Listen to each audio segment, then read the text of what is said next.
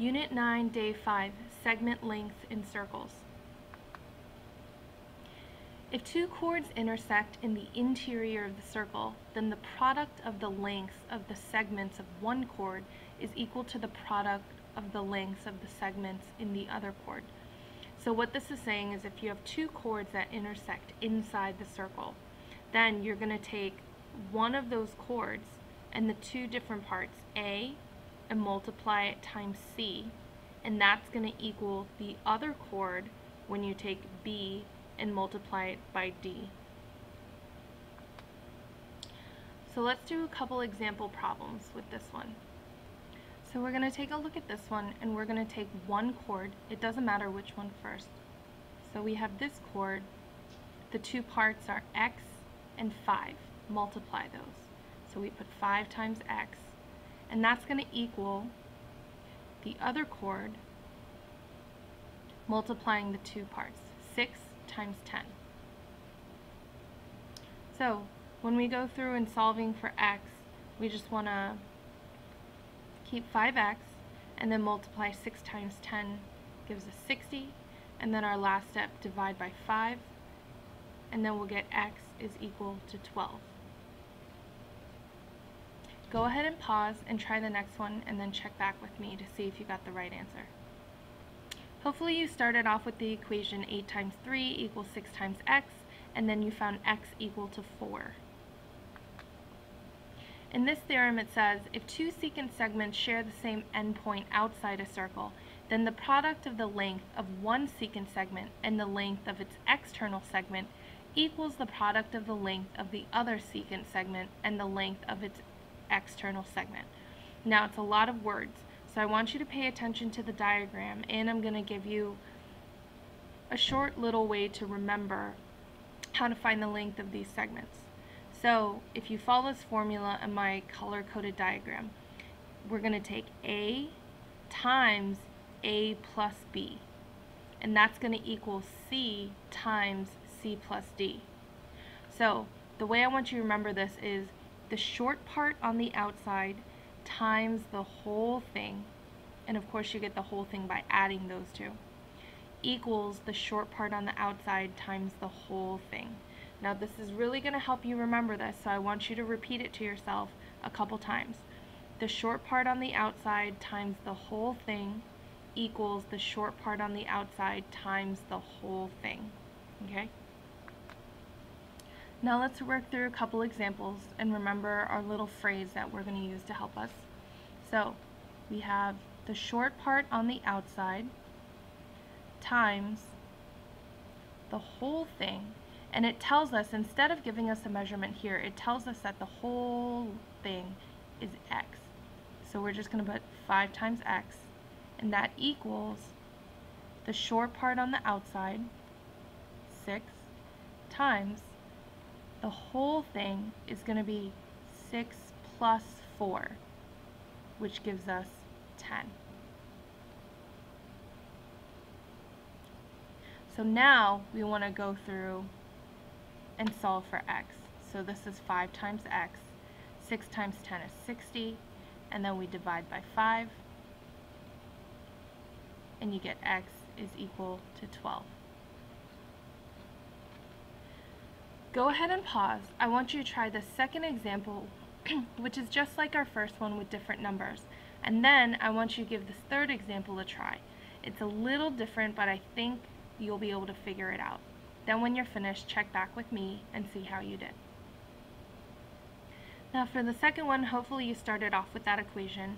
3, the short part on the outside, times X, the whole thing, equals 5, the short part on the outside, times the whole thing would be 5 plus 10. So then that gives us 3x equals 5 times 15, 3x equals 45, and hopefully you got x equal to 15. Now the second one is slightly different. When you look at the secant that has numbers, we have the short part on the outside, 4, times the whole thing, which is 4 plus 7. That part should be the same as what we've been doing in the other two examples. Now the only part that's a little tricky is the other side. 3 is the short part on the outside. Then we need to multiply that times the whole thing. To find that whole thing, okay, you need to do the same idea. 4 plus 7 gives you the entire length of that secant. So 3 plus x gives you the entire length of that secant. So it's going to be 3, the short part on the outside, times 3 plus x, the whole thing. Then here we need to distribute. 3 times 3 gives us 9, and then 3 times positive x gives us a positive 3x. This side is the same. 4 plus 7 is 11. 4 times 11 gives us 44, and then we can subtract 9 from both sides, divide by 3, and you should have gotten x equals 11.7. This next theorem is very similar, but it's just dealing with the secant and tangent. It says, if a secant segment and a tangent segment share an endpoint outside a circle, then the product of the length of the secant segment and the length of its external segment equals the square of the length of the tangent segment. So in this one, it's the same idea. For the secant, we have the exact same thing we did before. The short part on the outside times the whole thing. But then it's going to be equal to the tangent segment multiplied by itself, because the short part on the outside is exactly the same as the whole thing. So we have a times a plus b is equal to c squared. Let's do a couple examples. So we'll start off the same as we did on the previous examples.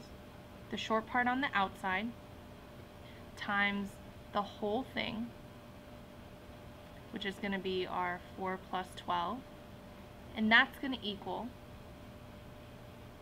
our tangent squared.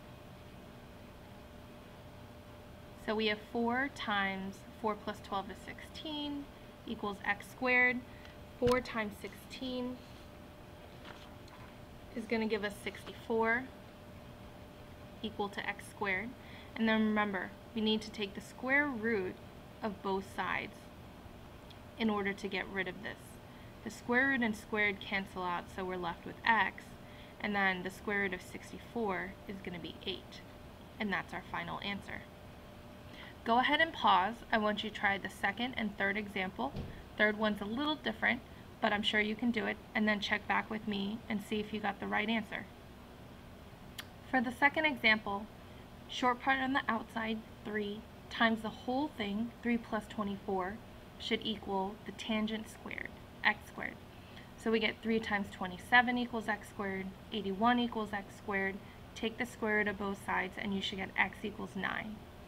Now in the second one, we have this notation again telling you that 16 is the length of the whole thing. And then this time, the x is that short part outside. So we have x, the short part on the outside, times the whole length is 16. Now you have to be really careful. 16 is the whole length, so don't get in the habit of just putting x plus 16 every time. That's not going to work. So we have x times 16 equals the tangent, 12 squared. X times 16 is 16x, 12 squared is 144, and then when you divide by 16, you get x equals 9.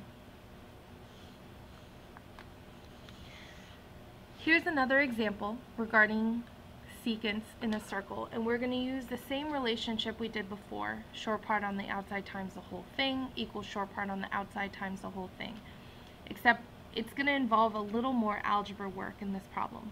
So let's walk through this one step by step. We have the short part on the outside times the whole thing, our x plus 10, and that's going to equal the short part on the outside times the whole thing, which is our 8 plus 8. Now, over here, you can't add x plus 10 together, so that means we're going to have to distribute this x. X times x is x squared. X times positive 10 is a positive 10x. And that equals 8 plus 8, this is going to be 16, so that gives us 8 times 16, which is 128. Now, the problem here is we have an x squared, an x term, and a constant. And the way that we can solve for x has to be either factoring or the quadratic formula. Now some of you might be a little rusty on your factoring, and the other thing is factoring doesn't work every time. Quadratic formula will always work. So we're going to use the quadratic formula. And don't worry, this is given to you on your geometry SOL formula sheet, so you don't have to memorize it. And in case you forgot from when you did this in Algebra 1, the quadratic formula, x is equal to negative b plus or minus the square root of b squared minus 4ac all over 2a. And this is where ax squared plus bx plus c equals 0. So here's the formula to solve for x, and this basically tells you what's going to be a, b, and c. So it needs to be ax squared plus bx plus c equals 0. So this equation needs to be set equal to 0 before we can use the quadratic formula. So the first thing we're going to need to do is subtract 128 from both sides. Now when we do that, this side cancels out to 0, but you can't subtract 128 from x squared or 10x. So you're just left with this equation, x squared plus 10x minus 128 equals 0. Now we need to go through and assign what's a, b, and c. So a is the term in front of x squared, that coefficient, which is our invisible 1. b is the coefficient of x, which is positive 10, and c is going to be our constant. Now we just want to go through and plug in those numbers into our formula. So we're going to have x is equal to negative, our b was 10, plus or minus the square root of b, which is 10 squared, minus 4 times a, which is 1, times c, which is negative 128, all over 2 times a, which is 1. At this point, we're just going to be simplifying. I'm just going to use different colors each line so that you can tell the difference between my work, because it's going to get kind of crowded. So negative 10 plus or minus the square root of 10 squared is 100, minus negative 4 times 1 times negative 128 gives us a positive 512, all over 2 times 1 is 2.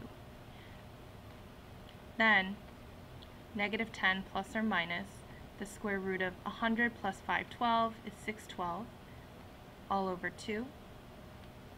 And then we want to take the square root of 612, and then you should get 24.7 over 2. At this point, this is where we actually need to separate the problem into two different ones. We're going to take negative 10 plus 24.7 over 2 and negative 10 minus 24.7 over 2. So we're just separating the plus and minus into two different problems.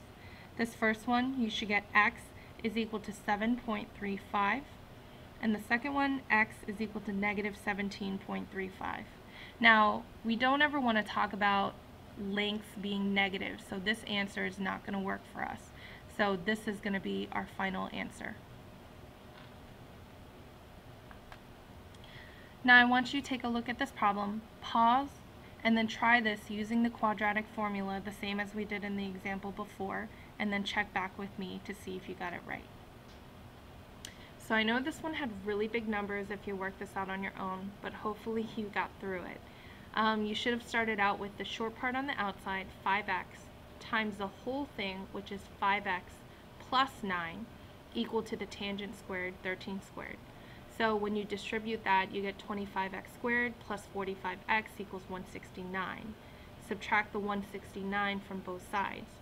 Then you take a, b, and c, plug it into the quadratic formula, and then you should simplify one step at a time like we did before, and then you'll end up with your two different answers, x equals 1.9 and x equals negative 3.7. And again, we don't want the negative answer, so we're just going to take x equals 1.9. If that's not what you got, make sure you check your work carefully with mine to see where you made a mistake. That's all.